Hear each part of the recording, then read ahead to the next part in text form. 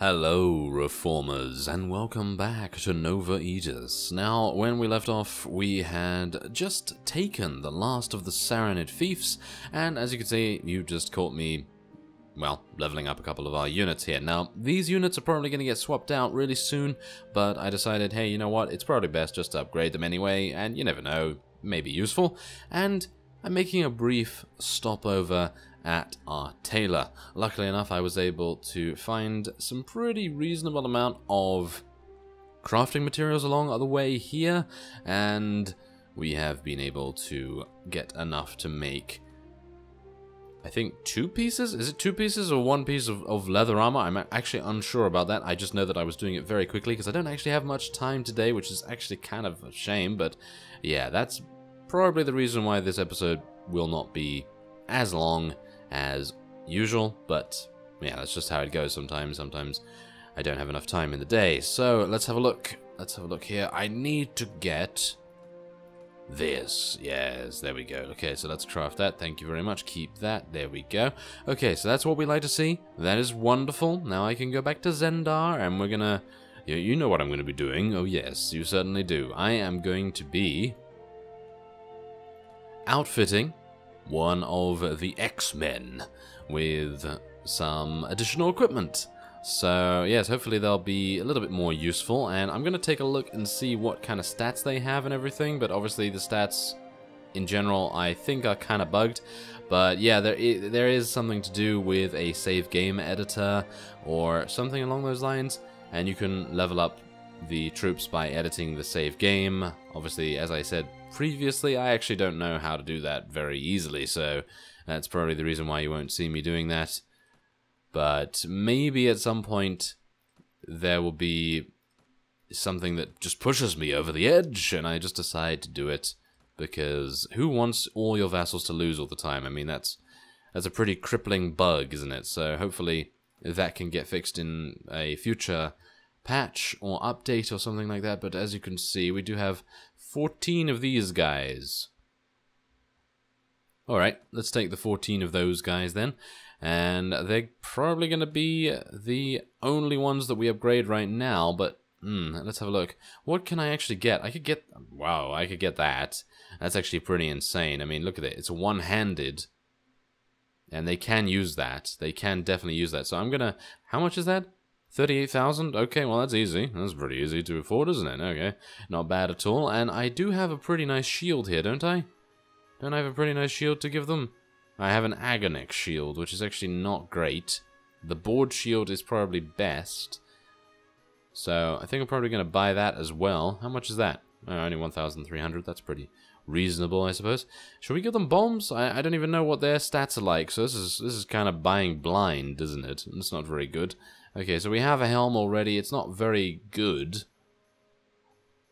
I'm actually going to sell this helm, I think. I'm going to sell this helm. I'm going to buy this one for 43,000. Okay, fine. I'll buy it for 43,000. We're going on a bit of a spending spree here, but I suppose that's worth it, isn't it? I mean, surely it's worth spending a little bit of money to make sure that these units are going to be absolutely amazing. So let's have a look.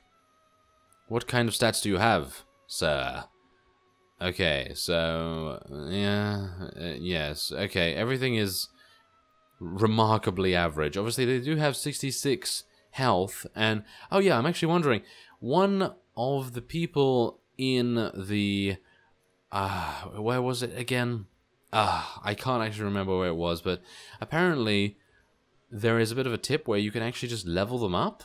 I don't actually know how you can do that. Let me just try real quick and see if this works. Alright, so as you can see here, we have a level 21 person, and you can also see that his attributes and skill points and weapon points have advanced as a result of that. So yeah, apparently this is a good fix, actually. This is a very, very simple fix. You don't even need to use the save game editor or anything like that. As far as I'm aware, at least, this will work if it allows me to save the changes. So yeah, basically what I did was I exited the game and I booted it up. Took a long time to boot up again, but oh well, that's just how it is. And I decided to enable cheat mode. Now this is the level up mechanic, apparently. I have used this in the past to show off, you know, various special features, and, you know, there have been a couple of times when I've lost my entire army, and it's been extremely late in a series, and I haven't been able to find any bandits or anything to level up a force. If I didn't have trainer skill, of course, then this would be a way to level up some units. But this in particular is actually kind of cool because it offsets the bug rather nicely, and basically this means, hey, you can press, well, you can hold control, and then you can just press X, okay? So that's the command to do this and to fix the bug. So for this kind of thing, I'm well on board for fixing a bug that is kind of game breaking. So let's see if this is actually going to work. So let's take this guy. I'm going to just spam press this now. Let's take this guy to level 25 and see whether he actually keeps those stats. If he doesn't, then that will be a huge shame, but if he does, then this is going to be a really, really nice change. So there you go. He is now level 25. We have an extra 5 attribute points to spend, and you know what I'm going to be doing. I'm going to be spending it, I think, probably in agility. Am I going to be spending it in agility? I'm actually unsure about that. Maybe some strength. Let's go for some strength, and then we'll just... Should we just take him to... Let's just take him to 26, shall we? Because I need the 15... I need the 15 strength. There we go. Okay, fantastic. So let's go for some... Look at that. Now I can increase his weapon master a little bit. I can increase his power strike so he hits even harder. I can increase his athletics a little bit. But there you go. You need to be a little bit more selective than I do about, you know, what you're going to be speccing into. I'm going to be speccing him in one-handed weapons, though, because he is, of course, going to be using that one-handed sword that I just purchased. And can I rename him? Can I rename him? Let's actually see whether I can rename him, because if I can rename him, this is going to be amazing. So let's have a look here. What should we call him? Should we call him a, let's see here, a Dagnabia Marauder? There we are, Dagnabia Marauder. That sounds like a good plan. I doubt this is actually going to work, so let's have a look. Oh, okay, so the levels did stick. The levels did stick, but his name did not, so he's just going to be X, obviously. So let's have a look here. Let's see, and hope that my work and money does not go to waste. Because if he just runs away with the cash, then obviously that's going to be a bit sad. But yes, I mean, the cash, so to speak, anyway, because obviously it's not really cash. He's running away with armor and things, but anyway, let's have a look. I think that is it. I don't really want to give him anything else. I mean, that's a really nice weapon anyway. Let's see. Is that it? Yep, that is it. Just pay whatever you can. There we are. That will take 77,000. Ouch. Okay, so that's pretty harsh, isn't it? Okay, so let's have a look. There you go. There you go. They have exactly the armor that I gave them. They look like absolute beasts.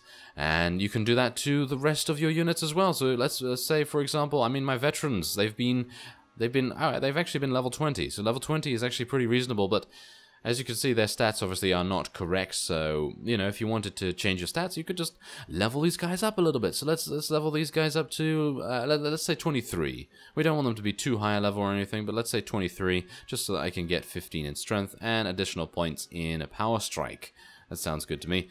And obviously, they do have better weapon proficiencies, so if you wanted to level up their proficiencies as well, I think that would be okay. I mean, there is actually a way to do that. I have done this in special features as well, and I am looking kind of at the wiki at the moment about all the commands and everything, because, you know, sometimes I forget these things. So let's have a look and see whether this actually works. If this works, then this is going to be extremely good for fixing the bug. So Control and W. Control and W, as you can see by the reset changes, is not working. As you can see, I am actually pressing it. It is flashing there, but unfortunately it doesn't seem to be working. Now, what that does, according to the wiki and my previous experience, it improves your weapon proficiencies by 1 or by a certain number every time you press it. It only works for your character, though, apparently, which is kind of a shame. So, but there you go. We now have a fix, I suppose. We now have a fix for our problem, and as you can see, these Svenmas, who are our most advanced unit, are only level 8, so I'm going to level them up a bit. Let's get them up, you know, let's get them to about 20 or so, because, well, let's face it, they are some of the best units we have, and I feel like it is a bit of a travesty to make it so that they are level 8. So there you go. Now they are much higher level. Let's get them there. Let's get 21 strength, and let's get a little bit more in agility, and we'll go for some more power strike here, and I think we'll go for some more weapon master as well, and athletics they're definitely going to need, but there you go. There's a little bit of a rough estimate of what we're doing, and they're obviously using two-handed weapons. So we're just going to level up their two-handed weapon proficiency a little bit as well. Obviously I'm not going to cheat too much, because technically this is actually just modifying the files and everything. So I hope you've taken note about this, because if you are also playing Nova Aetas and you have been struck by this bug, then obviously that would be kind of useful.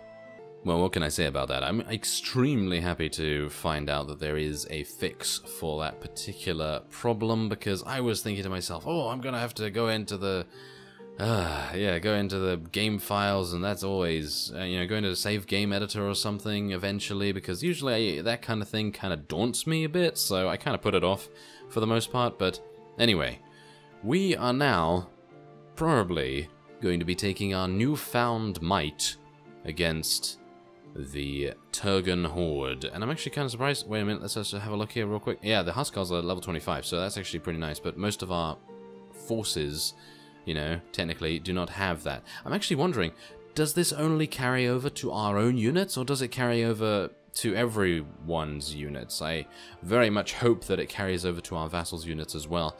So yeah, I think the heavy infantry are going to be the last ones I actually level up a little bit here. I'm going to level them to 20. I think most of the units can basically be 20. I mean, it doesn't really make much difference, to be honest, because as you can see, the strength is just kind of absorbed, and I'm just going to go for a little bit more in power strike and some more in athletics. They are absolutely terrible in athletics. They're going to be moving extremely slowly, even at 2 athletics, so, well, every little bit helps, I suppose. Otherwise, I'm going to restart my game real quick, and then we're going to be in Turgan Horde territory.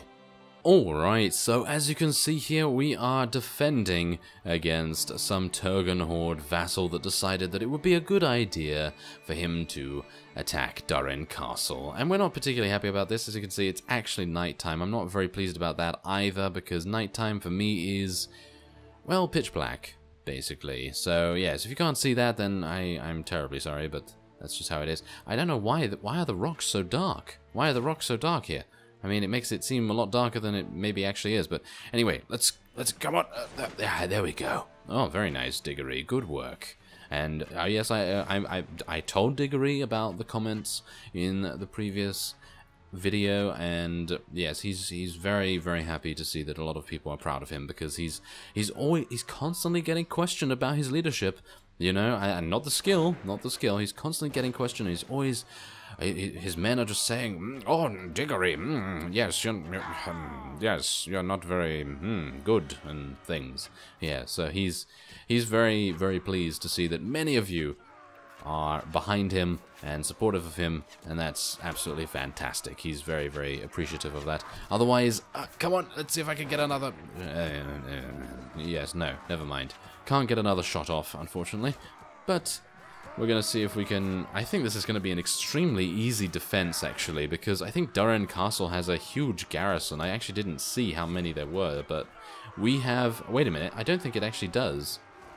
Because, did you see that? It was like 290 or 260 or something? I don't even know, but it was quite a few enemy units against 209 of ours, and I only have 195 or something, so it must be that I literally just got there just in time before the Turgan vassal was able to take this, which is actually kind of sad, because I wouldn't have had to fight these guys if I had allowed them to win, basically, so...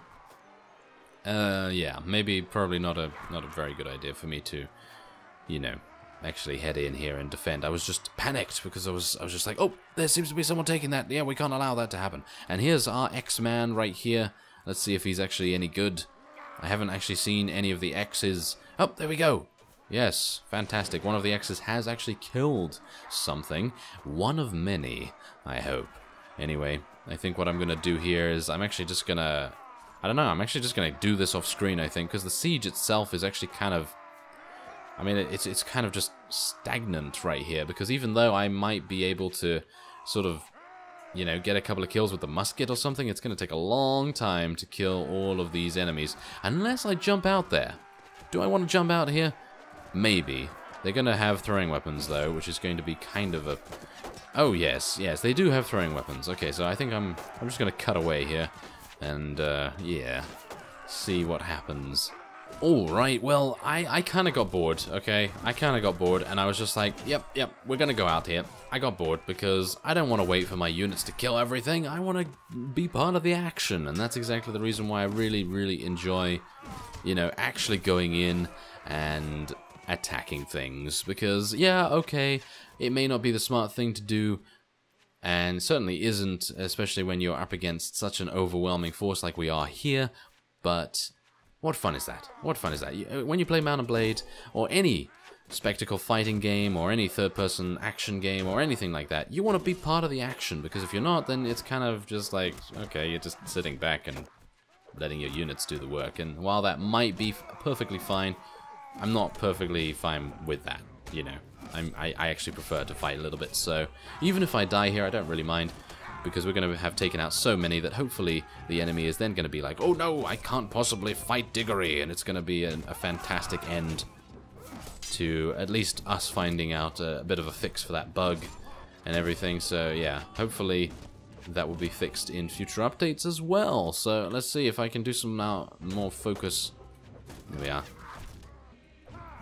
Fantastic, yeah, there we go. That's what I like to see. Okay, come on now. Can I get some more? Can I get some more killing? Can I get some more bloodying? Yes, that's what we like to see. Come on, Diggory. There we are. Wow, these guys actually do no damage. It's because we're wearing such good armor that they do no damage. But obviously, they are actually dealing some damage.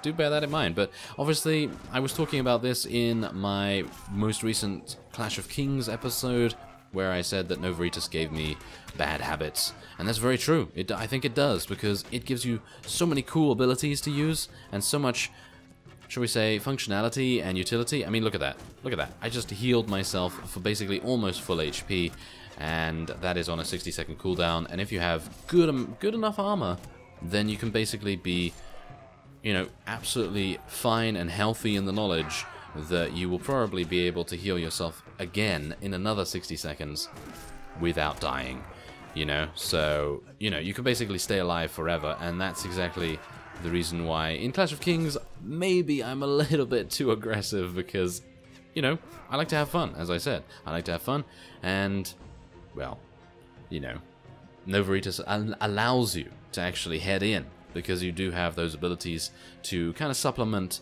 your lack of survival skills. In my case, lack of, well, survival skills. So, yeah, it's probably going to make a good difference. Anyway, let's have a look here. We did take out all 203 of them. Very nice. I think there's actually 40 here, because I think there was 230 or something along those lines in our defense. So I think that's really nice. Anyway, we're going to see what happens. Are we going to be able to take him? No. Okay. So here we are. We're ready to take back Amarad. Now I know that I said I would maybe take this off screen, but again I have kind of limited time anyway, so we are going to take this back, and hopefully we'll be able to do just that. Obviously, I do have the new units. Hopefully our X-Men are going to be actually showing us their powers. Yeah, more references. And hopefully we're going to have increased regenerative powers and adamantium skeletons and all kinds of, yes, all kinds of Wolverine references as well. Anyway, let's see if I can get some nice damage going on here. Come on now, fearsome cry, get out of here. Come on, get out of there. Thank you very much. Okay, so there is a slight problem, okay? So now I have to report that Tsar Theodore is kind of rampaging through our lands right now and kind of taking everything in sight. So there is that to worry about. But otherwise, everything's fine. Everything's absolutely peachy. So that's kind of a big deal, though, because he has, as far as I'm aware, 372 units in his army. And that is very scary indeed, because, as you know, Vagirs have extremely good archers, and I don't really want to be fighting them. don't really want to be fighting them because we don't have a huge amount of cavalry. Maybe I'm going to have to upgrade our cavalry, or maybe just recruit a couple more or something like that. And then we'll see how that goes. Maybe what I could do is actually just... Yeah, that actually would help, because some of our cavalry way back were actually, I think, level 8.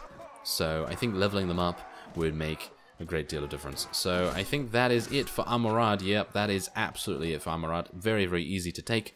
And I think that's actually going to be it for this siege. Come on, shields up, Diggory. Shields up. There we are. Thank you very much. And... yeah, then I think we're probably going to go and just take the rest of the Turgan Horde fiefs, and we're just going to probably allow the Tsar to run around a little bit, because right now he's not really, I mean, yeah, he's taking fiefs, but I'm able to take them back relatively quickly anyway. So I thank you very much for watching, as we do get to take quite a few rescued prisoners, and then I sort my spaces. I barely have any space, so that's kind of a shame. But anyway, I thank you very much for watching, and I will see you next time.